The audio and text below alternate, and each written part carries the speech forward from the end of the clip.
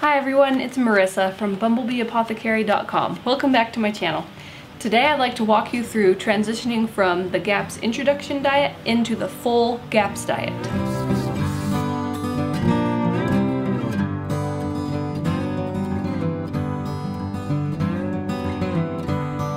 Now that you have made it through all 6 stages of the GAPS introduction diet, you have accomplished something huge. I hope that you realize what you have done for your health and how much this is going to impact you in the long run. I know that for me, when I was kind of in the midst of the GAPS diet, like transitioning into the full one, you've been through a lot, you know you have a ways yet to go, and just know that years down the road, I look back to where I was while I was in the middle of the GAPS diet, and I am so thankful for what I accomplished when I went through that. So if you're in the midst of it and you're like, oh, this is hard, I just want to encourage you that when you look back 1, 2, 3, 4, 5, 6, and so on years later, the more time goes on, the more thankful you're going to be that you stuck with it and that you did the GAPS diet and you healed your gut, got your health back so that you could get your life back.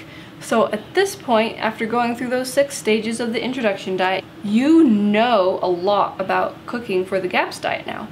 Chances are, if you are somebody who liked to follow recipes just to the T and be super precise about following recipes and things like that, maybe you've learned to have a little bit of freedom now, experimenting and kind of coming up with your own dishes. If you're already somebody who loved experimenting, then you got to do that even more and got to enjoy it that way. But most importantly, you know your body really well now. You know what you're doing well with, what kind of foods are working well for you, what kind of foods you have to be careful with or you're not ready yet. You know so much about that, and that is such valuable information. So make sure that you realize and appreciate all of that new knowledge that you have gained in going through those GAPS introduction steps. So typically people follow the GAPS diet for a full 2 years. If you really didn't have many health issues and you just wanted to go through the GAPS diet to kind of reset things and make sure that your gut was in the best health that it could be, you might be fine going through it in 1 year or maybe even 6 months. But if you have something like leaky gut or food sensitivities or allergies or eczema, you're probably going to need to be on it for 2 years. Sometimes people, depending on if they're dealing with really serious chronic illness, they might have to be on it longer than 2 years, but 2 years is typical, and it's best to plan on that at this point. And this has to be 2 years with no cheating. It's not like once you're done with the GAPS diet and you can eat a full Nourishing Traditions or Weston A. Price style diet that includes all food groups as long as they're properly sourced and properly prepared. And then you can kind of do that 80% of the time or 90% of the time, and then if you want to, once in a while, you can have something else that's not really part of that diet. The GAPS diet does not work that way. You have to be 100% strict the whole time that you're on it in order for that good healing to actually take place. So it's really important to realize that, and believe me, even though it sounds kind of hard, it is so worth it. I know I probably sound like a broken record, but I cannot emphasize enough how worth it is to just do it right. So now that you're on the full GAPS diet, you're going to transition into having a lot more food than you were able to have on those different introduction stages. Through those intro stages, you built up gradually different types of food to make sure that your gut was ready for different things like raw vegetables and fruit and healthy sweeteners like honey. So after those restrictions of those intro stages, you're gonna feel like, wow, I have so much freedom now with all the foods and recipes that are available to me on the full GAPS diet. Let's kind of walk through what a typical menu is going to look like for somebody on the full GAPS diet. And keep in mind that you customize this depending on the seasons and what your body is wanting within those allowed foods and what your body's doing well with, and just customize it. But this is kind of a general guideline in case you're wondering what a day would look like. So it's good to start the day with a glass of water. You want it to be good quality filtered water. We use a Berkey water filter to filter all of our drinking water, and I have a link below to the one that we use if you're interested in that.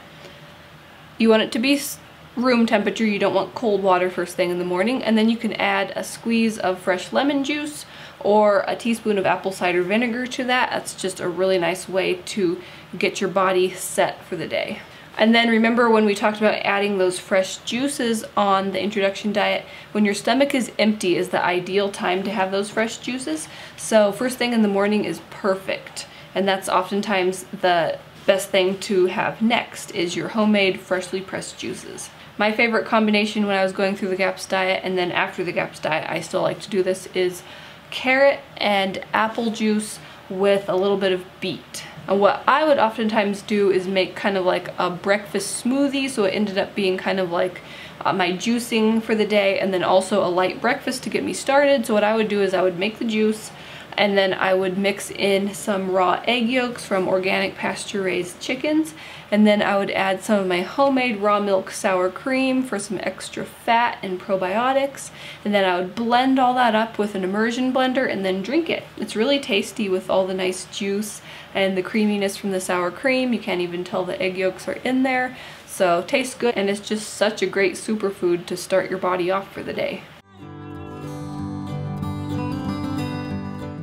And then once that's kind of digested and you're ready for something heavier, a really good breakfast is eggs cooked whichever way that you like. Make sure that you're cooking them in lots of healthy fat, whether that's tallow or lard or ghee, or at this stage you can also start transitioning to regular butter if your body does okay with that. And then remember, like we talked about in the GAPS intro stages, you can add cooked vegetables along with those eggs. That's really delicious. Lots of onions, maybe some peppers, zucchini, things like that. And then some sliced avocado alongside eggs is always delicious and helps bump up those healthy fats that you're eating. Other options for breakfast are soup. Soup is not just for lunch and dinner, but if you've been through the introduction diet, you know this already, but soup is also a wonderful thing for breakfast sometimes. You can make those GAPS squash pancakes, you can have your herbal tea, you can make GAPS legal baked goods like muffins and breads for breakfast. And then you want to make sure always to include with every meal some probiotic food. So if you're having the eggs and vegetables, you can add some sauerkraut along the side. You can add sour cream to a bowl of soup. Just fit those different probiotic foods in different ways.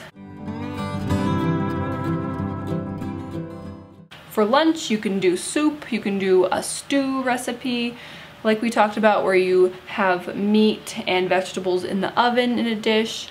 You can have more avocado, you can have raw or cooked vegetables, and make sure that with every meal that you're not having soup, that you also have some meat stock alongside what other foods you're also eating. And then always adding in that probiotic food too, whether it's fermented vegetables like sauerkraut or sour cream or yogurt.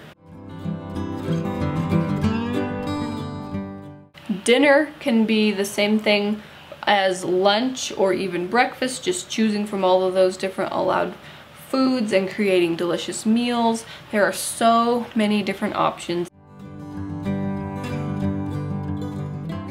For snacks, you can have things like fruit, nuts, and GAPS legal baked goods, as well as yogurt. I have a lot of GAPS recipes that I've come up with. There are lots of other GAPS recipes available in books and online. The GAPS diet book itself has lots of recipes in it. So there's no reason to get bored or feel like you're deprived. There's just so many different things that you can enjoy. And I'm going to be sharing lots and lots more GAPS recipes on my channel here, both for the introduction diet and for the full GAPS diet. So stay tuned and be watching for those. As you go through the full GAPS diet, you're going to see lots and lots of foods that you did not eat. For all of the different foods that are on the full GAPS diet that you did not eat on the introduction diet, just make sure that you add them one at a time. Go slowly and watch your body to make sure that you're doing okay with it. If you're not ready for any foods, then just leave them for a few weeks and then try again and see if down the road you can have it again. Some foods have to wait longer than others, but just go through them slowly and just start adding things in until you're eating as many of the things on the full GAPS diet as you can. If you guys have requests and ideas for different recipes that you'd like me to do for GAPS diet recipes, make sure you leave a comment for me below. If you have any questions about anything, leave me a comment. I try to respond to all the comments that I get. There will be a link below to my blog post where I have this full written article if you're the type of person who likes to read all this information and know what to do when you're transitioning to the full GAPS diet. Down below there's also a link to where you can grab your own copy of the GAPS diet book if you don't have one already. And then I have a new GAPS diet printable. It's a really handy thing that you can hang on your refrigerator. It's a graphic that goes over all the different GAPS diet introduction steps. So if you're still working through those and you want something that's just really easy to glance at when you want to know what food do I add next, then this is going to be really helpful for you. So there's a link below where you can grab that free printable. Okay, if you like this video, give it a thumbs up, share it with anybody else who you think might find it helpful or interesting. If you're new to my channel, please hit that subscribe button. I make new videos every week on traditional health wisdom and living a sustainable DIY lifestyle. Thanks so much for watching. See you next time. Bye.